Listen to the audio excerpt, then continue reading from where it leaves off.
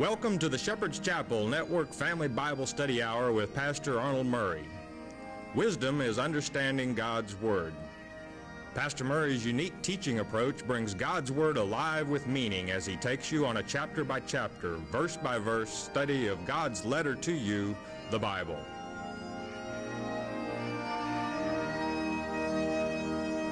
And now here is Pastor Arnold Murray. Good day to you. God bless you. Say, welcome to the Shepherd's Chapel. Welcome to this Family Bible Study Hour. Ready to get back in our Father's Word. Chapter 11, the great book of Revelation. We're going to pick it up with verse 1. Fantastic, the 10th chapter following the 9th, which identifies the false Christ, how long he will be here on earth in power, time shortened to a 5-month reign. And then in that 10th chapter, where Christ would say, I beheld Satan as lightning fall to the earth, then you heard about the 7 thunders. That's what lightning causes. That means after the repercussions that come the moment the Antichrist's feet set up on earth for that 5-month reign. You want to be ready, especially now that we learn, just as we closed the 10th chapter, the voice of the 7th angel began to sound. That's the very events that precede the coming of the true Christ. So, with that having been said, you actually have a chapter here that is inserted that lets a believer know exactly 3.5 days after the fact. Now remember what I said about after the fact, meaning after the 2 witnesses die in the streets, Christ will be exactly 3.5 days. Naturally, you do not know until that event transpires. But after that, 3.5 days, the 7th trump's going to sound. Christ is going to return. So it is good that our Father, as we learn from Amos chapter 3, verse 7, Christ through the Father has already said, or the Father through the Son, I will never do anything that I haven't foretold my prophets. I mean, it's all right here if you'll just read it, if you read it with understanding. Having said that, let's pick it up, if we may, chapter 11, verse 1. Let's get the chronological order of events as they transpire. Verse 1, and there was given me a reed like unto a rod. Now, usually a measuring reed is not a rod. This is kind of a rod for correction. This is talking about the second advent. And the angel stood, saying, rise and measure the temple of God and the altar and them that worship therein. In other words, it's measuring people. Who makes it, who doesn't. Who is utilized, who God's elect are, and who are not. It is a rod for correction and even destruction, if you would have it so. You see, the wrath of God is about to be poured out. Verse 2, but the court, which is without the temple, leave out, or you cast it out, and measure it not, for it is given unto the Gentiles, and the holy city shall they tread under foot 42 months. Now, naturally, 42 months is basically 3.5 years as far as months go. And let's look at a current event. One of the signifiers or things you should notice, how long does the temple area stay under Gentile control? It is to this day. The Dome of the Rock is very much secured, and not by a Christian religion, certainly. And so it will be until that time. But 42 months, moons are always of the night. Months are a prophecy that pertain to that is evil, which is to say Satan. Days, the sun, is always prophecies concerning God's children, God's elect. So we see here why there is need for that rod of correction is the very temple itself at God's command. Why? Because we're going to convert many people, Gentiles and otherwise. Verse 3, and I will give power unto my 2 witnesses, and they shall prophesy 1,000 260 days. That's solar. Okay. Clothed in sackcloth. In other words, it'll be a time of correcting. Now, there's a beautiful bit of knowledge hidden within there. If you know, as God always uses moons, how long is a month? Well, a month is only 29 point something days. A month of solar on the solar calendar is 30 days. So when you add 42 times that, the two witnesses arrive here quite a few days before that end comes, before the evilness transpires. Those witnesses that will be allowing the Holy Spirit to feed through that menorah, which is to say to the 7,000, that's to say to God's elect. Many of you wonder, what will I do and how will I be informed? You're going to be told right here. That's why God never leaves those that he covers. And this is why he would say in chapter 9, verse 4, you cannot bother those that have the seal of God in their forehead.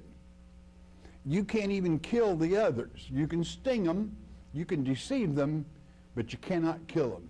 So, but God's elect, he says, don't you even touch them. And we see here why.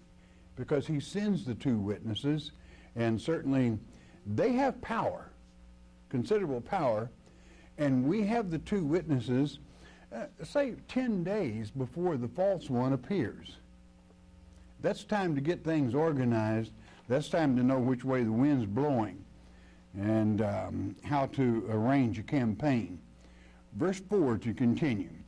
These are the two witnesses.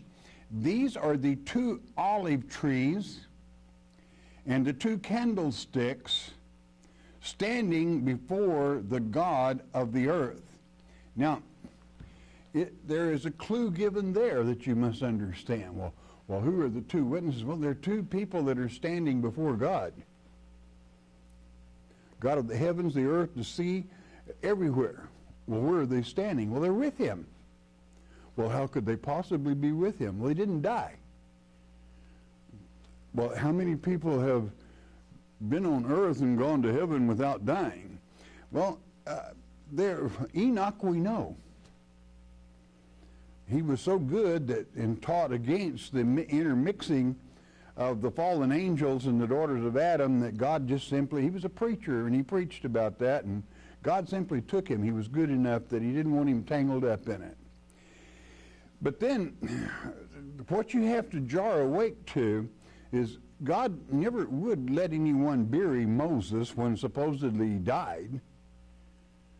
And God himself took him. Even in the book of Jude, the devil argues and hunts for the bones of Moses. Well, why can't he find them? They don't exist. Because in Matthew 11, who is it that showed up on the Mount of Transfiguration with Christ? Elijah and Moses. And Moses had many wonderful things that transpired when he freed, with God's help, the children of Israel from Egypt. I mean, fire down from heaven, seas turning to blood, many, many things. The death angel passing over all that have not the mark. The dominion of Almighty God is able. I mean, no problem at all. So you want to be real careful when you start, especially if you get some kook that comes along and says, I'm one of the two witnesses. Oh, you're standing before God in heaven, and you're going to appear 1,260 days before Christ returns? Well, that's good news. Only I don't think you can get anyone to believe that. I think God chose the two witnesses a long time ago, and they are worthy, and so it is. What is olive? It's the oil of our people. It's the oil of the lamp. Even the 10 virgins, when some of them 5 were out of oil, it's olive oil, Eliyah in the Hebrew tongue. all of our people. You've got to have it. It's truth. It's knowledge.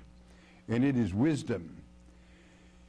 So let God's word lead you into an understanding of what's going down here. Verse 5, and if any man will hurt them, that's to say these two, and through the branches of the menorah who they're connected with, fire proceedeth out of their mouth, and devoureth their enemies, and if any man will hurt them, he must in this manner be killed. So there is a tremendous amount of power with these two witnesses. Why? Because God is with them and with all that they serve. You know, I want to, this is not a new thing. It's written of in the Old Testament in Zechariah, the great book of Zechariah. In chapter 3, we see this stone with 7 pairs of eyes being God's elect. And then in chapter 4, we see Zerubbabel, that one that was born in Babel, confusion, but came out. Well, what brought him out of confusion? Truth, God's word. Then he was asked, what? There was a plumb bob set there. God's elect are on the end of that string, that God's own natural law of gravity keeps everything straight and narrow. I mean, up and down, right on course. And we have a lot of help because these two witnesses feed this lamp it flows without the help of man or gravity. It's with God. Verse 11 of the 4th chapter of Zechariah, and it reads, Then answered I, and I said unto him, What are these 2 olive trees upon the right side of the candlestick and upon the left side thereof? You want to know? Well, listen to it. It was told of long ago. And I answered again, and I said unto him, What be these 2 olive branches, which through the 2 golden pipes empty the golden oil out of themselves? They feed God's elect. It's the Holy Spirit. That's what causes the oil to flow. And verse 13, he answered me, and he said, Knowest thou not what these be? Question. And I said, No, my Lord. He's going to tell you. Verse 14, then said he, These are the 2 anointed ones that stand by the Lord of the whole earth. They stand right before him and by him. God uses them.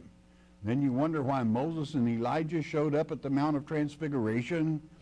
The Hebrew is very specific in this. He says they are the 2 sons of fresh oil, that feeds and that does not leave us wanting. And there you have those 2. And a little thing you might overlook in the prophecies, and the fact that, again, where we learn that God will do nothing that he doesn't foretell his prophets.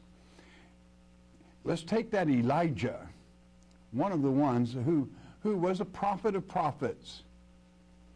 And Jezebel she wants him real bad, wants to do away with him. She sends an army after him. And of course, God always takes care of his own. Open your Bibles to 2 Kings chapter 1. Let's look at Elijah a little bit and what happened even in the flesh concerning him with verse 10. Verse 10 of chapter 1, 2 Kings reads, And Elijah answered and said to the captain of 50, If I be a man of God, then let fire come down from heaven and consume thee and thy 50. And there came down fire from heaven and consumed him and his 50. Whoosh! You see, God has power for those witnesses anytime he so chooses. And you would fear something? You don't have anything to fear but fear itself and what you wouldn't know about God's word and how he protects his own. Verse 11, also, and again also, he sent unto him another captain of 50 with his 50. And he answered and he said unto him, O man of God, thus hath the king said, Come down quickly. And Elijah answered and said unto them, If I be a man of God, let fire come down from heaven and consume thee and thy 50. And the fire of God came down from heaven and consumed him and his 50. And so it was. Well, soon the next old boy finally wakes up and said, I know you're a man of God. And I want to plead with you that we don't want to be burned up.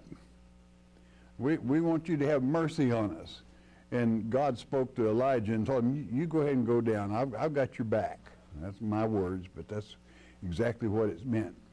And you know, in 1 Kings chapter 18, God has a sense of humor. I just love it. Elijah was the only prophet left, basically, and there were 400 and better Baal prophets there. And they challenged Elijah big time. And so Elijah had him build an altar, and had them to slaughter an animal for sacrifice to their God, and told them that you all call fire down and have your God consume the sacrifice. Well, they started early in the morning and they went all day, 450 of them, praying and dancing, wanting fire to come down from God. And Elijah got off on the side and he kind of chided them. If you think God doesn't have a sense of humor, in the Hebrew, in one place, kind of even says, maybe your God is off to lunch. Or maybe he took a potty break, you know. And naturally, this did not help the situation. Finally, Elijah dug a trench then and had water poured in the trench and on everything, where seemingly you couldn't light a fire. And then God brought fire down from heaven, and whoosh, the altar was cleansed. So God has a sense of humor, and God takes care of his own. Why I wanted to cover Moses and Elijah, the miracles that God did in the presence of Moses, freeing all of Israel, the nation, was only a type of freeing them from Babylon again in these end times. So what has been shall be again. If you understand the beginning, you'll most likely understand the end. So here we have these two that come. And they have this oil of our people that flows without the aid of man, but by the presence of the Holy Spirit, as he siphons and feeds the light in those 7,000 when they witness and how precious it is. This time is upon us. And the beauty is that God would send them a few days before the Antichrist even appears, for comfort, for advice, for knowledge, and leadership. Verse 6, back again in Revelation chapter 11, let's go with it. These have power to the two witnesses. These have power to shut heaven, that it rain not in the days of their prophecy. That's the sign of Elijah. And have power over waters to turn them to blood. This happened with Moses' time. And to smite the earth with all plagues as often as they will. The power like Moses used in Egypt. Okay.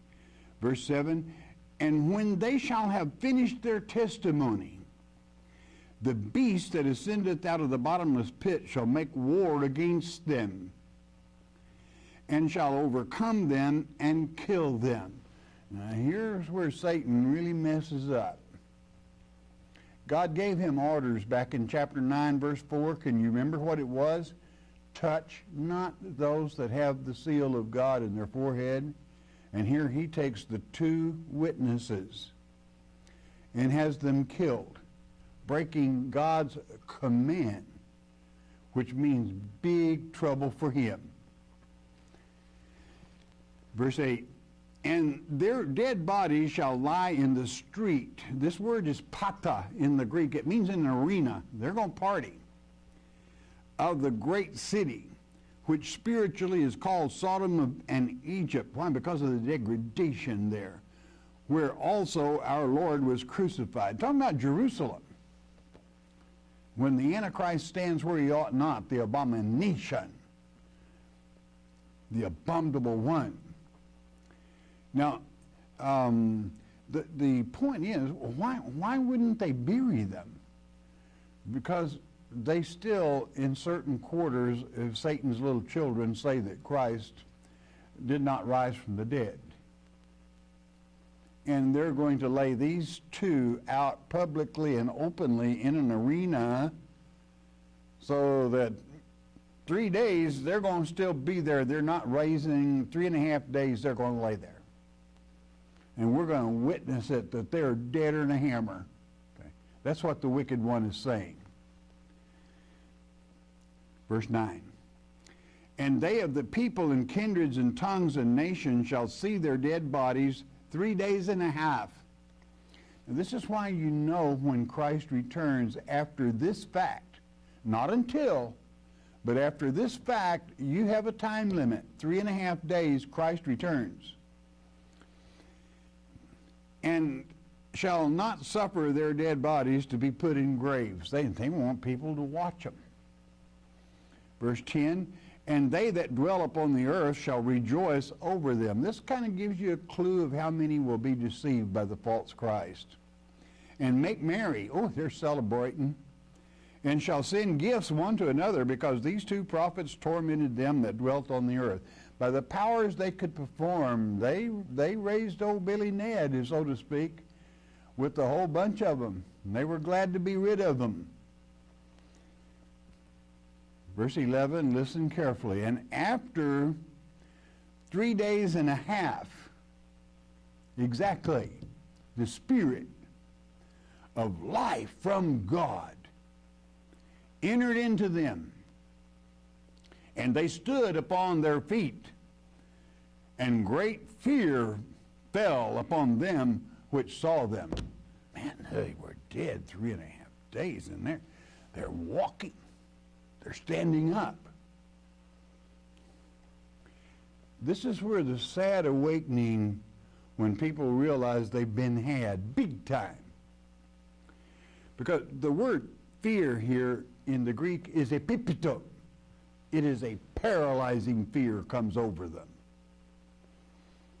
A lot of them been in church all their life and maybe read this somewhere. Well, it seems like I've heard that before. You should have studied it.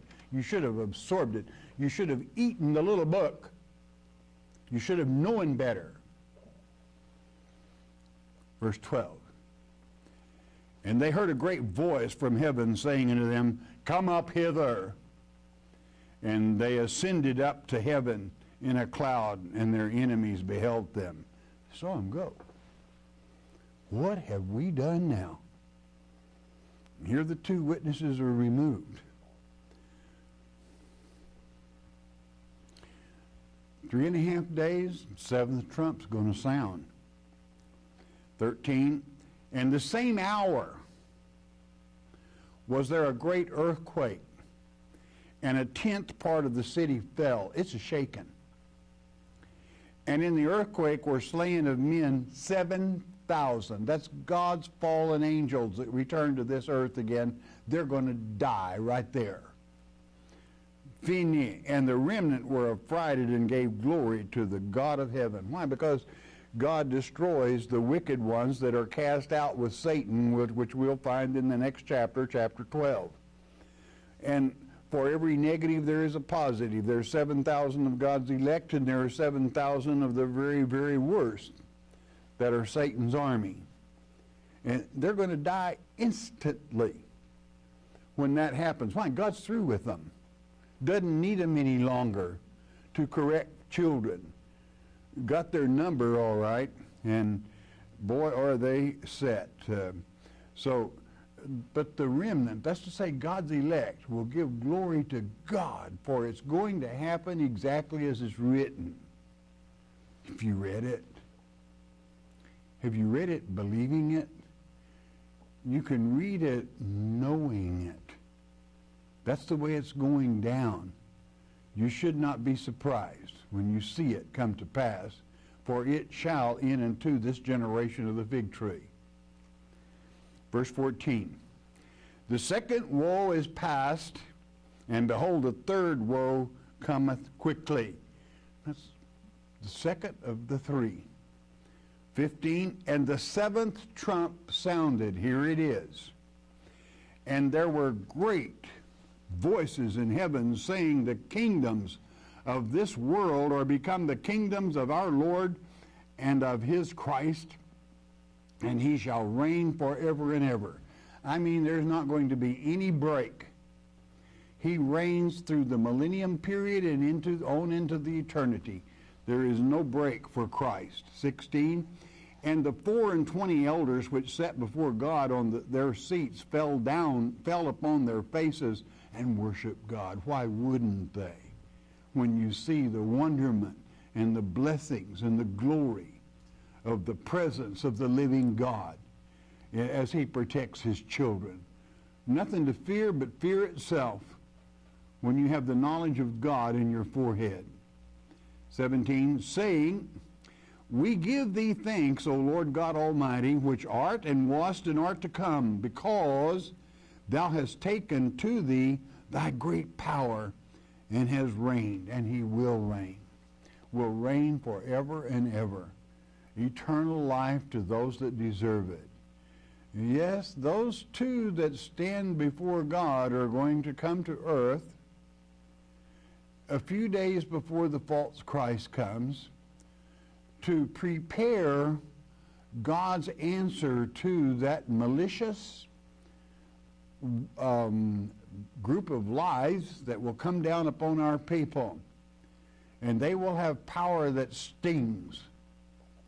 And no one can bother them until God allows them to be placed in that pratter, that arena in Jerusalem.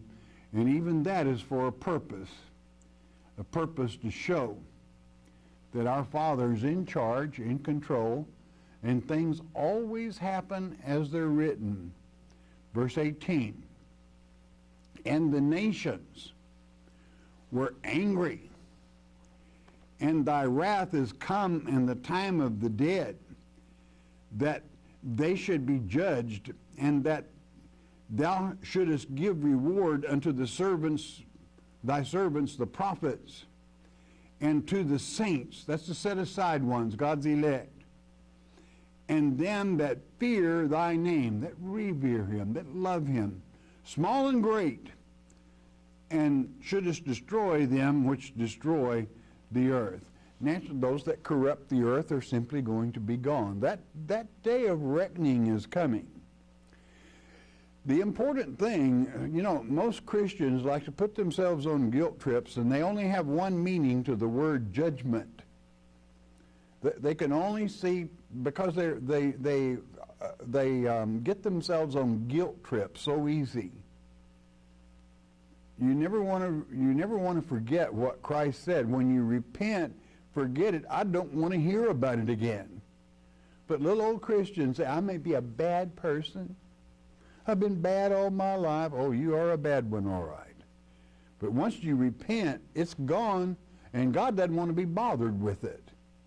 And you just aggravate him when you keep bringing it up again, when he's already forgiven it, washed it away. It's like calling Christ a liar. And so what this day is for is your reward for those that deserve it. It's, as you've often heard me say, this is the day that everybody gets everything that's coming to them all at once. To some, it's going to be bitter. That's true enough. And to some, it will be great rewards. And here, of course, it pretty well identifies. The word saint throws some people. You think, well, it's got to be something. No, it just means in the Greek, set aside ones. And God set aside the elect. Why? Because they did not fall in the first earth age. They earned the right to be called God's elect. One more verse to complete the chapter. And the temple of God was opened in heaven. Mark it. And there was seen in his temple the ark of his testament. And there were lightnings and voices and thunderings and earthquake and great hail. Naturally, we know what this brings to pass, but the Ark of His Testament. So many people write stories and spend lifetimes looking for the Ark of the Covenant, the Ark of the Testament. And it shows they've never read God's Word, because one of the two witnesses took it with him. It's not on earth any longer. And it's understandable. Why would God leave it on earth with the mess that man has made here? So naturally, you want to see the door of heaven open, you can see it sitting right there. It's not even a second-hand one made in the likeness of the real thing. It's the real thing. It's there, mercy seat and all, right there in heaven.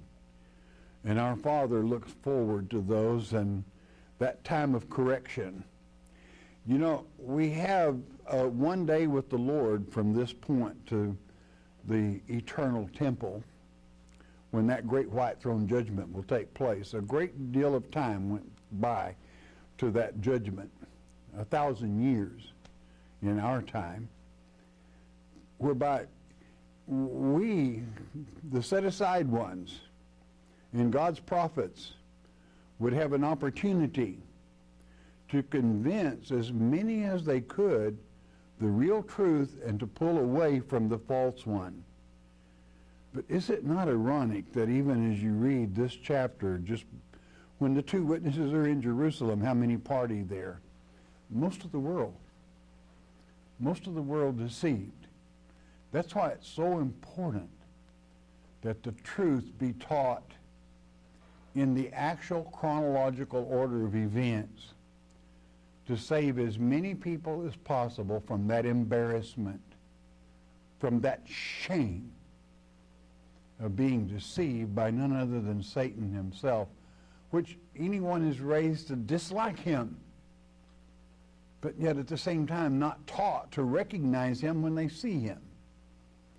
And you have so much false teaching about destruction and all the turmoil that's going to come with the false Christ. False. He comes in peacefully and prosperously saying, I am Jesus, and performs miracles in the sight of man, and many will believe him. We'll learn more as we get to chapter 13. Don't miss it. Bless your heart. You listen a moment, won't you please? The book of Ezekiel. What a fantastic study, this book of Ezekiel. The book of Ezekiel that covers, if you would, those vehicles, those circular discs. In the Hebrew, it states very clearly that that whirlwind with the color amber traced back to the Hebrew highly polished bronze. What an exciting thing that God's Word informs us on all things. Ezekiel, one of my favorite prophets of the Bible, probably more written, not probably, but absolutely more written on what will happen in the millennium age than even the book of Revelation. Ezekiel guiding you through it, what God will expect at the final battle, Armageddon and Hamon-Gog, recorded in this great prophecy. I know you're going to enjoy it, the book of Ezekiel.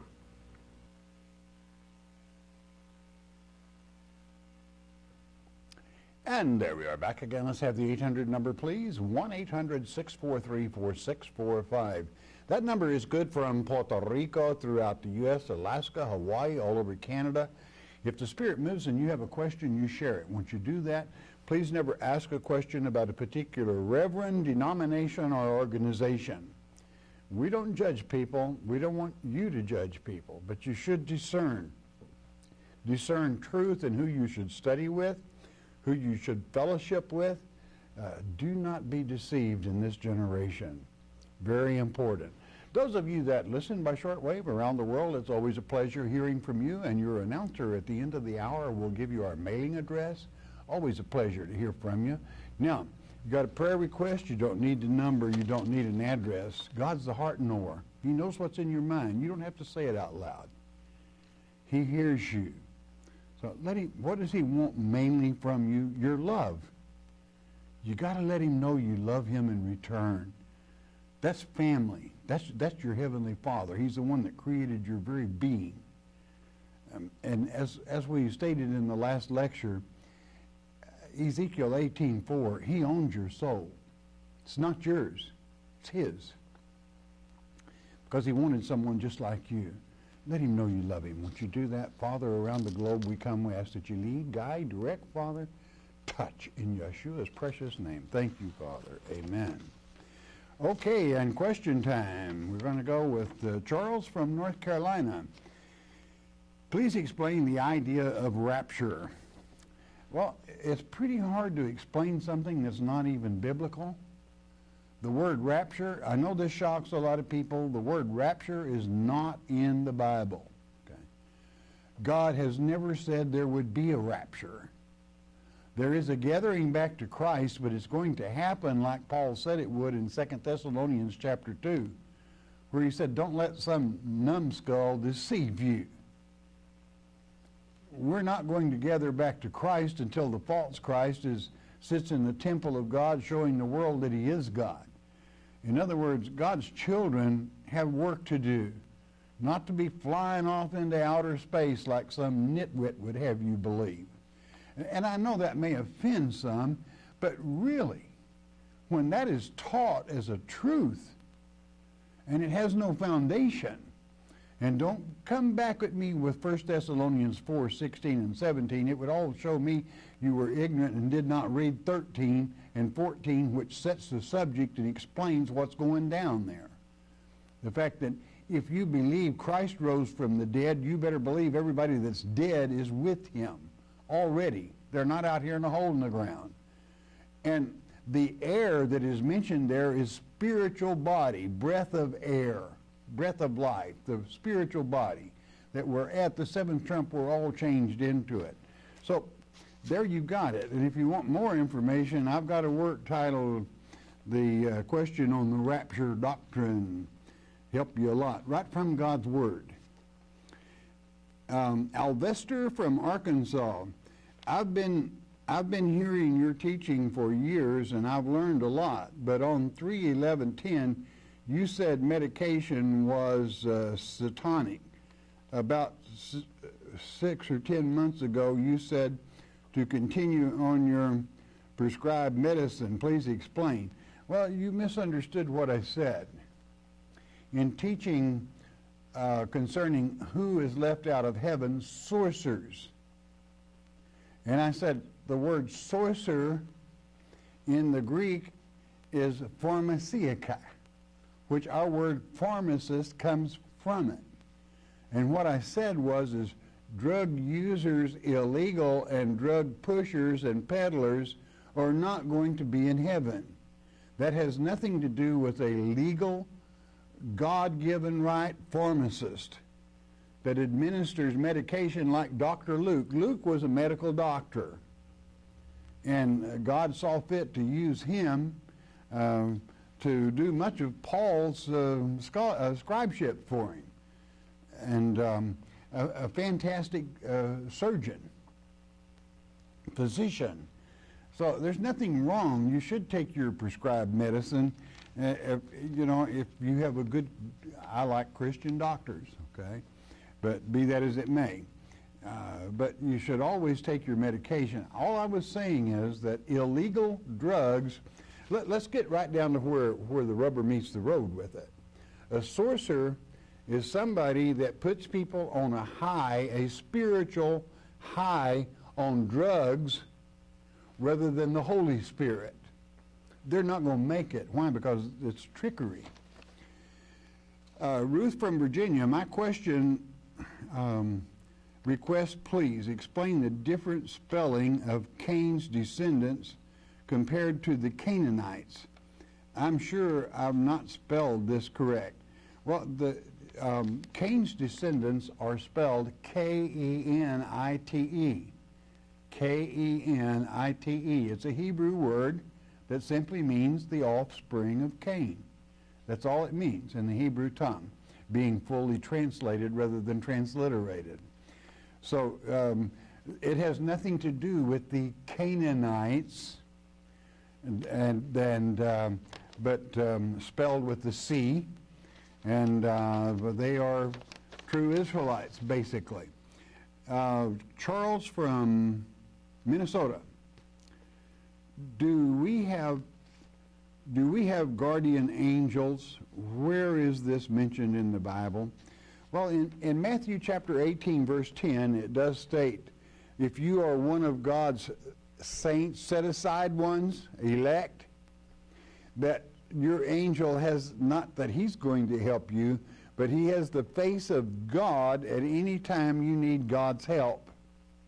That's how closely God looks after his election. So what are you afraid of? And I mean in general, people should not fear. The only thing we have to fear is fear itself, because our Father's still on the throne, and he's going to stay there. No ifs, no ands, no maybes. Barbara from Kentucky. My question is, when our flesh body dies and we are spiritually gone to be with the Lord, as it says, to be absent from the body is to present with the Lord, when then the flesh body is put in the ground, why would it ever have to come up again when Christ returns? This is how people believe at my church. Well, I'm sorry. You see, the Bible itself makes it very clear what happens to the flesh when it goes into the ground. Ecclesiastes chapter 12, verse 6 and 7. The spirit, which is the intellect of your soul and your spiritual body, instantly returns to the Father that gave it. Your flesh body goes back to dirt from which it came. It never is resurrected. As a matter of fact, Ecclesiastes chapter 9 is specially written to let you know what happens to flesh bodies, that they don't ever come back again. We don't need them. Why? We've got a much more perfect body. You know, the body that God created us in, that spiritual body where there is no pain and no aging, no disease, because when God does something, it's perfect. And why would you ever want a flesh body again when you have something so much better, the spiritual body? Everybody should make a real home study, if you have confusion about that, on 1 Corinthians chapter 15. Begin reading with verse 35 concerning planting even a grain of corn. It's got to die and go into the ground. It's gone. But in it is a little embryo, and it springs to life and comes up out of that ground, a new plant, which that's what happens when this flesh dies. We've got a spiritual body that's far better, and it continues on to say you have a terrestrial and a celestial body. You have an earthly body and you have a spirit body. The spirit body is what is eternal, okay? James from Texas. My question is, did God create all the prehistoric animals? I can't find it in the written word. If so, where did God create them and why? Well, they're in the Word. You will find the dinosaur in the great book of Job, which is a very old book, in chapter 40 concerning the behemoth. And the main thing is they're here. The artifacts are here. We have through archaeology found most of the bones, the bodies, the structure, and a great deal of knowledge and information about them. And I'm not going to whip out my mammoth tooth and all that business on you, but you know what I mean. You can believe, in fact, why they're here, they're real. God doesn't have an imitation world. It's a real world. Even Christianity is not a religion, it's a reality.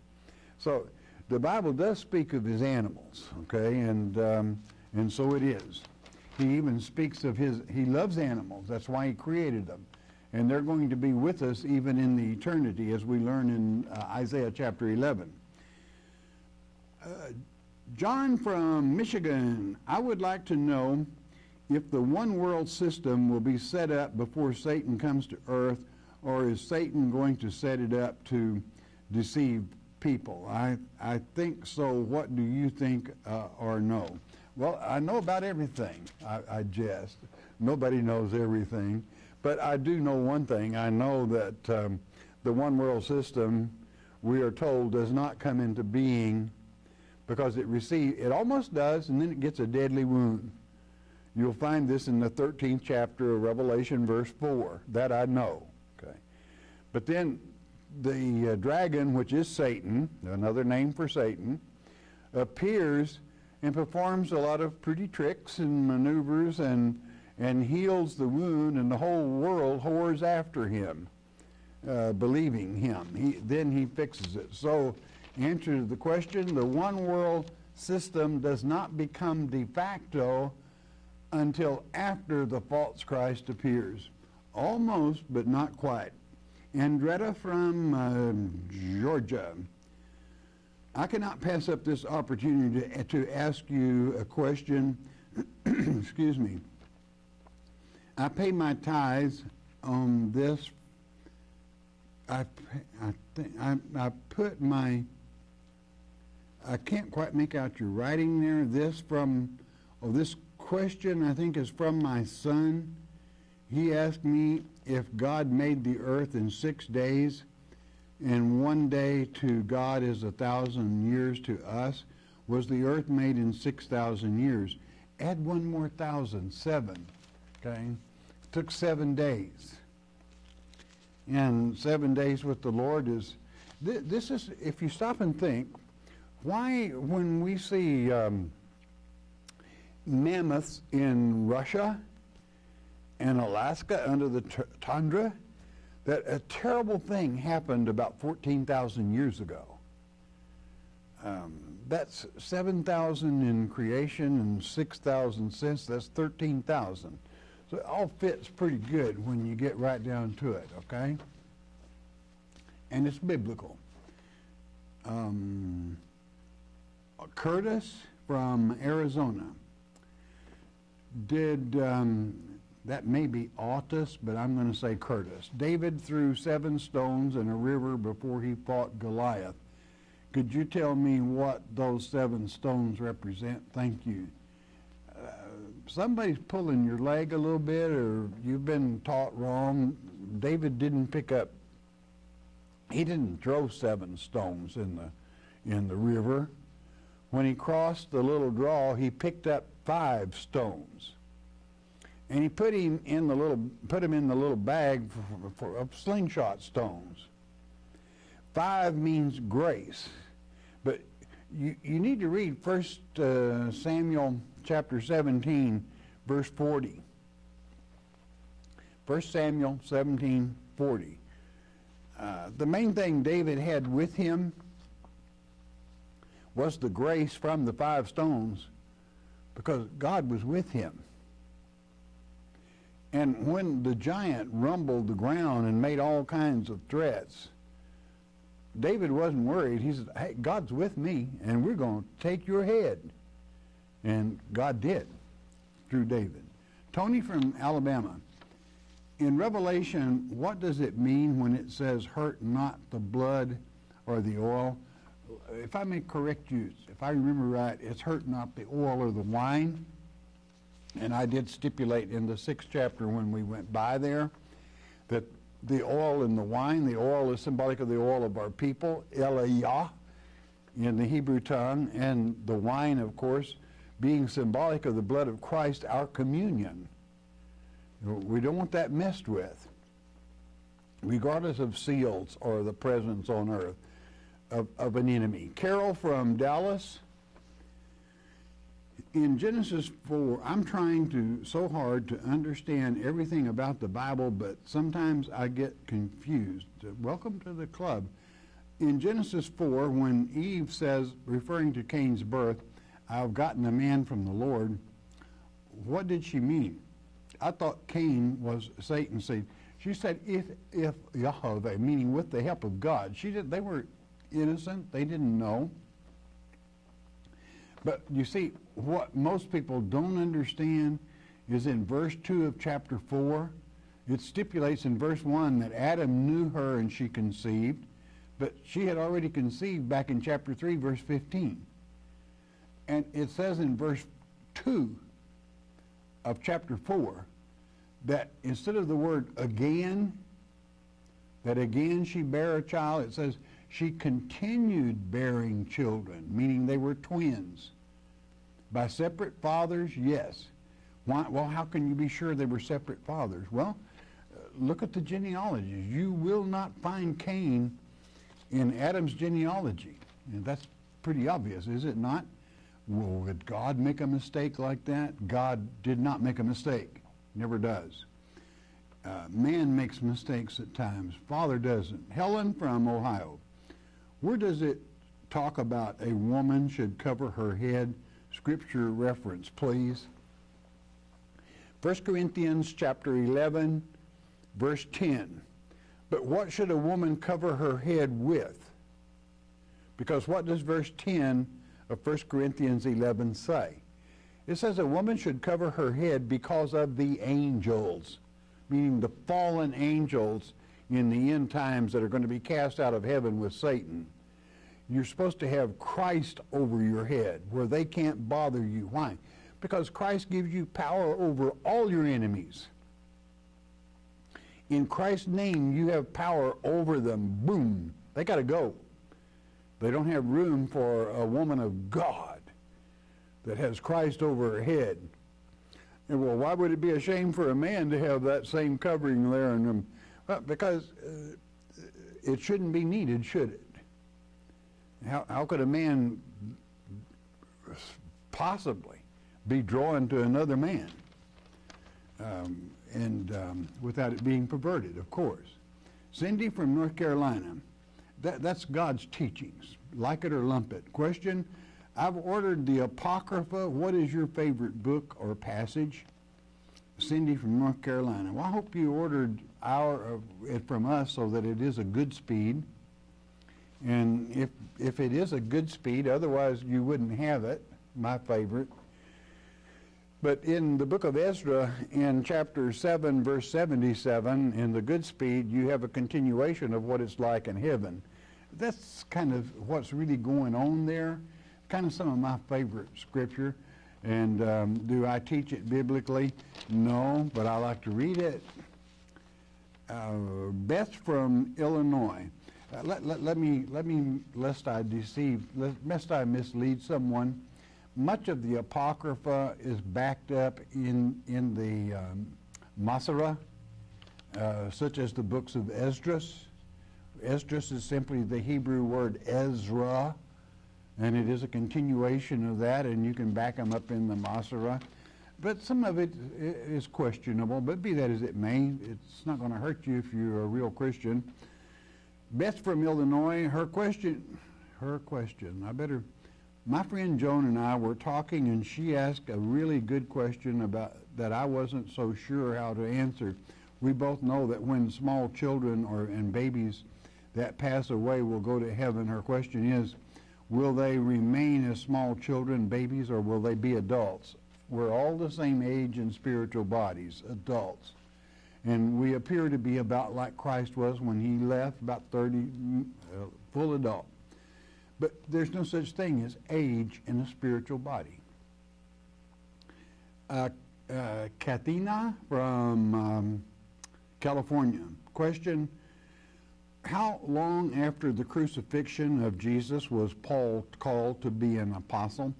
Thank you for your teaching of the word. You really bring it to life. Well, thank you. Paul was called in the year 35 A.D. That's Anno Domini with the year of our Lord, being in the Latin. Domine. So if Christ was crucified along about 33, it would 35, Paul's conversion, about 2 years later. Pastor Murray William from South Carolina. I was recently listening to one of your lectures, and you said that Idumea is Russia. Please explain the connection. Maps of ancient Israel show Idumea, Edom, being on the southwest shores of the Dead Sea, not where modern-day Russia is. I do not doubt you, as you are the smartest man I've ever encountered. I am just wondering the connection. Well, Thank you for your comment, for your compliment. Understand, God said he was going to scatter Israel and all the people there. He did. And the prophecy concerning Esau, when you go to Genesis chapter 25 through chapter 27, chapter 27, the curse that was placed upon Esau was that he would live in the Hebrew not on the fat of the land, but away from the fat of the land. And meaning so far north that their growing seasons are not going to be good like ours down south, okay, in the southern. So Russia today, as it would settle, as the migrations took place, and it's through history, it's not that difficult to trace Esau and Edom, okay? Edom means red in the Hebrew tongue. It's a red nation, okay? It's pretty easily documented. Okay, I'm out of time. Hey, you know what? I love you all a great deal because you enjoy studying God's Word chapter by chapter, verse by verse. Most of all, though, God loves you for it. It's his letter to you. It makes his day. And when you make God's day, boy, is he going to make yours.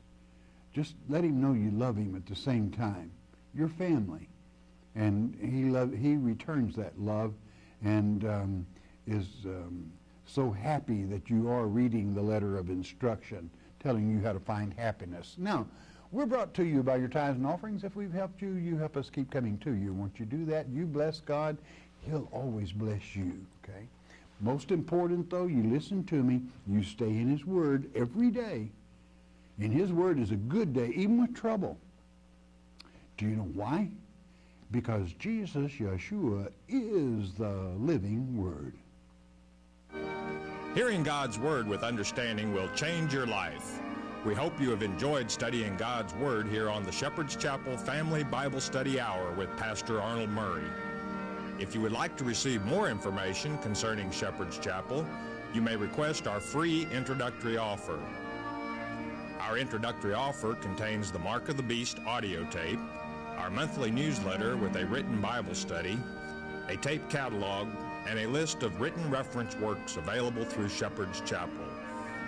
To request our free introductory offer by telephone, call 800-643-4645 24 hours a day. You may also request our introductory offer by writing to Shepherd's Chapel, Post Office Box 416, Gravette, Arkansas 72736. Once again, that's Shepherd's Chapel, Post Office Box 416, Gravette, Arkansas 72736. We invite you to join us for the next in-depth Bible study each weekday at this same time. Thank you for watching today's program, and God bless you.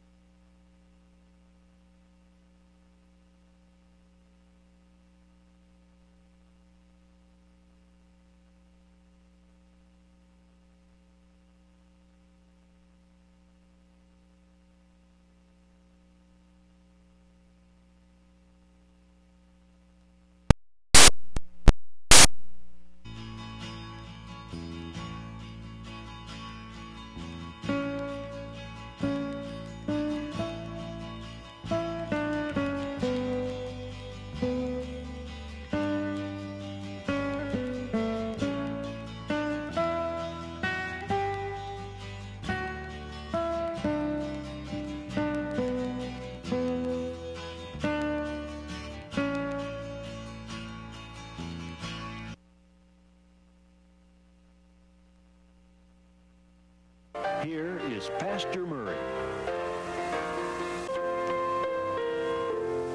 From Gravette, Arkansas, this is Shepherd's Chapel with Pastor Arnold Murray. Join with us now as Pastor Murray takes you on a book-by-book, chapter-by-chapter, line-by-line study of God's Word.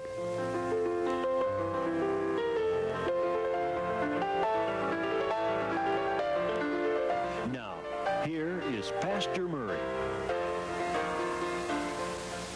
All right, good day to you. God bless you. Welcome to the Shepherd's Chapel. Welcome to this family Bible study hour. Praise God. We've been waiting on you. We're ready to get into the Word. We're going to leave the Psalms for a day or two. I want to get into a little different subject. As I told you, I was going to be speaking over this